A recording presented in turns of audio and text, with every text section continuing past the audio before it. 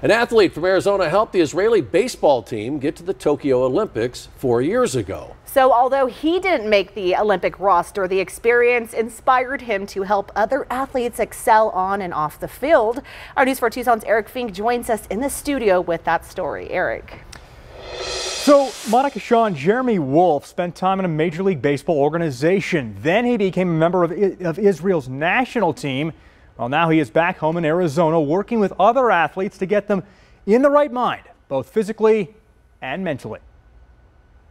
From my personal experience, if I had the opportunity to understand how to better combat failure and better prepare for competition, I would have been a better athlete. And Jeremy Wolf was pretty good, spending time in the New York Mets organization. After that, he joined Team Israel, helping the Israeli baseball team get to the Olympics in Tokyo. For me as a Jewish athlete growing up in Arizona, being able to represent Jews and Jewish athletes in Israel, it was an honor of a lifetime to wear the Israeli flag on my chest. I'm incredibly honored for the opportunity to have participated in that.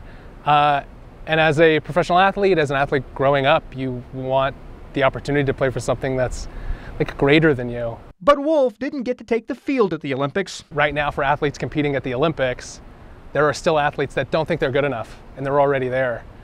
When I was on the Israeli Olympic team, I didn't make the final roster to go to Tokyo in the 2020 Olympics. The most difficult it had ever been for me as an athlete to know that there were other players, there were guys that were really good, and I wasn't there.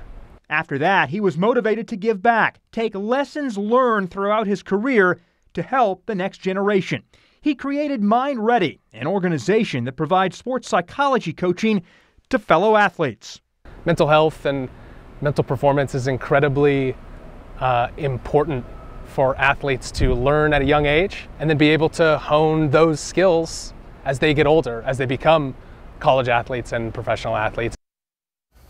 Jeremy says if he had the opportunity to better combat failure, better prepare for competition, he believes he would have even been a better athlete. And he hopes Mind Ready can get future Olympians in the right mindset for years to come. Now, baseball is not a sport this year in the Paris Games. And to learn more about Mind Ready, what it does, just head to KVOA.com.